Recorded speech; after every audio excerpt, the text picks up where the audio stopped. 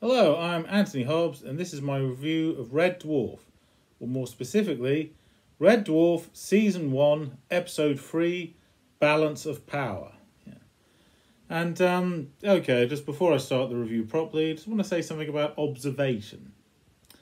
When I first saw this episode, I was 7.5, and I misinterpreted the story a bit. I thought Lister and Rimmer were good friends. They got along really well. Well, naturally, why else would they go off on an adventure in a spaceship together? Yeah. And I didn't realise they were stranded in space. I thought they were explorers, looking for new planets and stuff. 6 years later, I saw this episode again, and a bit more observant this time round.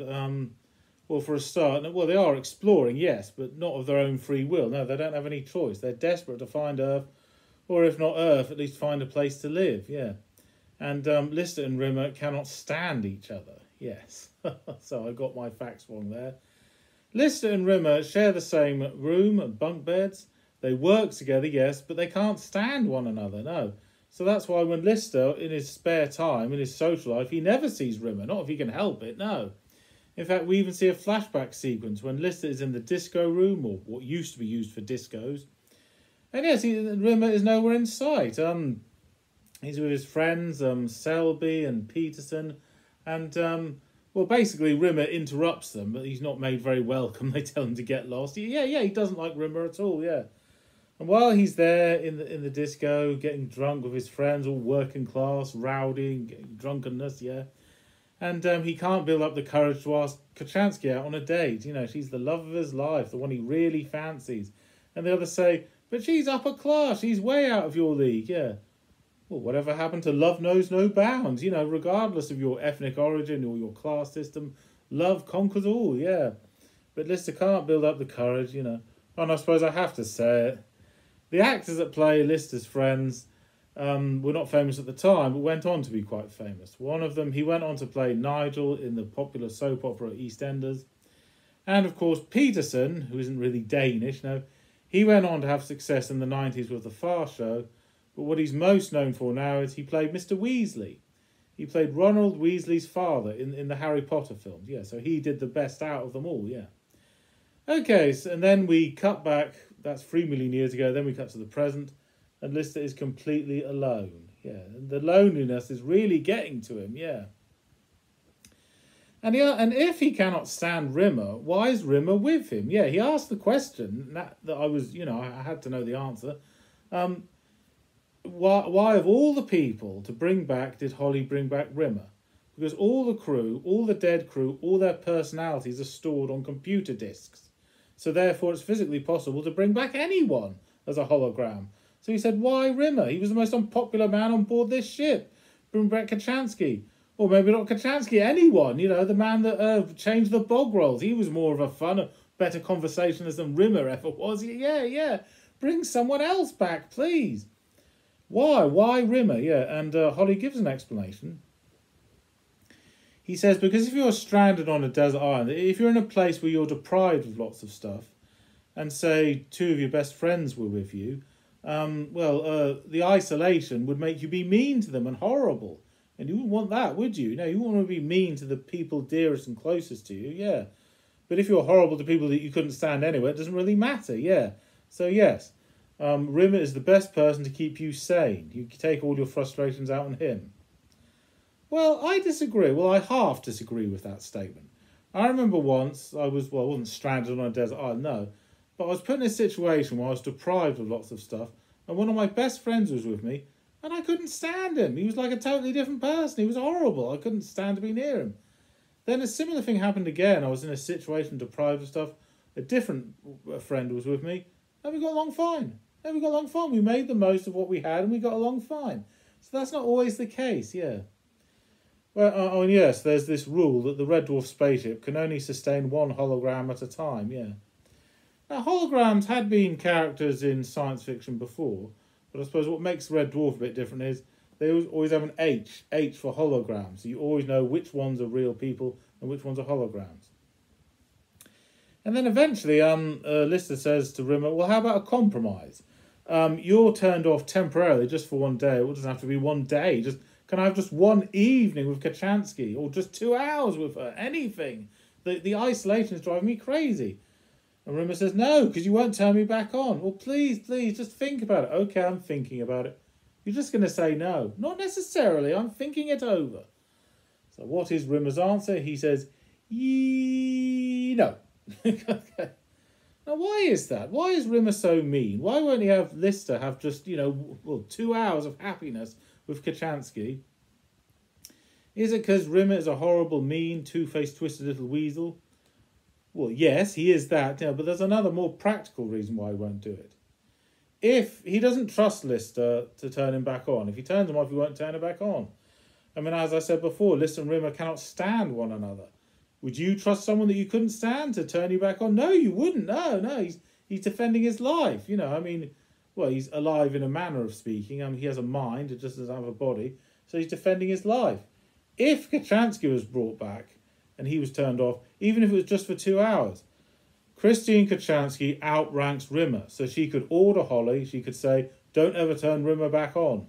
So that, effectively Rimmer is defending his life, so, well, the only way that could work is if they started getting along, but that's not going to happen, is it? And I used to think Rimmer lived forever, that he was a ghost. Well, no, they don't have ghosts. Well, they do, but in a manner of speaking. I suppose a hologram is a metaphoric ghost, a computer simulation of one of the dead crew, We learn about the cat, that he's very vain, he's pushing a trolley, looking at himself in the mirror and saying, I'm looking great, I'm looking nice, and puts it down. 10 seconds later, he goes, I wonder how I'm looking now. Looks at the mirror, I'm great, I'm still looking good, I'm still looking great, Oh, yes, and because Lister and Rimmer cannot stand one another, that's why they call each other by their surnames. They're not on first name terms. You're Lister and I'm Rimmer, But, big but, Lister, he very rarely calls Christine Kachansky by her first name, Christine. When he's talking about it, he always refers to it as Kachansky. Okay, that's a bit confusing. So that's someone he really likes, calls by surname, and someone he doesn't like at all, calls by the surname as well. Well, I suppose it's how you say it. yeah. Anyway, there's no money here because, of course, they're in deep space and isolation. Nobody goes to work anymore, so money is quite useless, And I remember, even at the age of 7, I observed this much. When Rimmer gets out of bed, and it's 2:15. Is it 2:15 in the morning or is it 2:15 in the afternoon? Well, either way, 2:15 is a strange time to get up. But I thought, nobody goes to school, nobody goes to work. You can get up whatever time you like. You make your own rules. It's a bit surreal, the way that all the rules are different, like being in a dream or something, Anyway, because there's no currency, when Rimmer wants Lister to do a little job for him, take all the list of all the stocks they have, says, he can bribe him with cigarettes. But if Lister finds where the cigarettes are, he can't bribe him at all, can he? So he finds the cat, who has no idea what cigarettes are, and is pushing a trolley of cigarettes. So he says, no, you can't have them. I've got to hide the cigarettes somewhere. And the cat says, no, they're mine. They're all mine. I've claimed them. I don't know what they are, but I've claimed them for myself. So Rimmer has to bribe the cat. He says, all right, if you put them in a hiding place for me, I will give you 5 fish. 5 fish! I'll be rich! That'll be great, And he's pushing the trolley and goes, wait a minute. 5 fish? 6 fish! Oh, wow, great, 6 fish, So that's how you bribe people with whatever's available, And but unfortunately, after all that palaver, the cat betrays Rimmer and tells Lister how to find some cigarettes. And it gets worse. Lister is going to take an exam to be a chef. Oh, you really, really want to be a chef? And Lister says, not really, no. But it outranks you. You're just a vending machine repairman. If I outrank you, then you'll have to obey me, And when you're getting boring, I can say black card conversation. When you can't talk, I'll say white card conversation, You'll have to obey me and salute me and respect me. And then Lister gets some illegal learning drugs to learn how to get to pass the exam. And Rimmer says, Lister, you've become two-faced, a twisted, creepy little weasel. You're so like me that it's frightening. Oh, yes, and another little joke. We find out that whenever a hologram wants to change his clothes, the computer, Holly, has to do it for him. And he accidentally gives Rimmer Peterson's arm. He has an arm with lots of hair and Danish tattoos on it. Now, normally, of course, Rimmer is very rude to people, deeming himself to be the highest rank on the ship. But, well, because he needs a favour from Holly, he's going to have to be polite to him. And then suddenly Peterson's arm starts slapping him and attempts to poke his eyes out. Oh, no, no, no. So he's going to have to be polite. He says, Holly, you're intelligent and handsome and delicious. Please tell this arm to stop it. Yeah. And then after that, Lister sees Christine Kachansky's hologram and thinks, oh, well, if she wants to go on a date with me, there's no point taking the exam. But then she says some things that the real Kachansky would never say, like, I'm a bit out of sorts, I'm having a woman's period. And Lister says, oh, women don't talk like that. That's not really Kachansky, that's Rimmer in disguise. He's rumbled it, yeah. And, oh yes, one other thing, a little blooper if you like. In Red Dwarf 4 and Red Dwarf 5, it's made quite clear a hologram has to have a light bee inside him. A light bee is a metal object inside the chest or the stomach, and it buzzes round and hovers like a bee. It hovers, projecting his image. But there's one scene in this episode when Rimmer, he blocks the doorway, won't let Lister go through, so Lister just walks through him. How could he do that when there's a light bee inside him? Yeah. Okay, yes, Red Dwarf does have the odd blooper now and again, but it's 90% perfect. Okay, so Balance of Power, we learn a lot. We learn about the rules of how a hologram can outrank someone, unless, of course, he passes a fancy exam, yeah. Okay, that's enough from me. Thank you for watching. I'm Anthony Hobbs, and I'm never bored.